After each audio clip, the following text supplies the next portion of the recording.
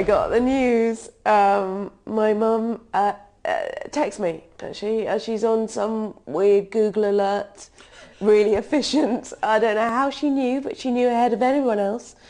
I didn't believe her because I just thought she was riding some fantasy wave. But yeah, she knew ahead of everyone. It's incredibly special. I mean, I feel so lucky, and it's such an honour. It's a gift for an actor.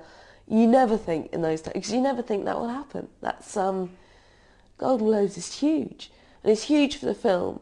It's incredibly significant film. I'm so proud of Mike and everyone involved in this film, because it's tiny comparatively speaking. On, it's not not a Hollywood blockbuster. It's a tiny British film made in North London, in Camden Town.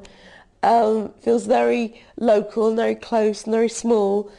So to be to be considered in these terms is incredible.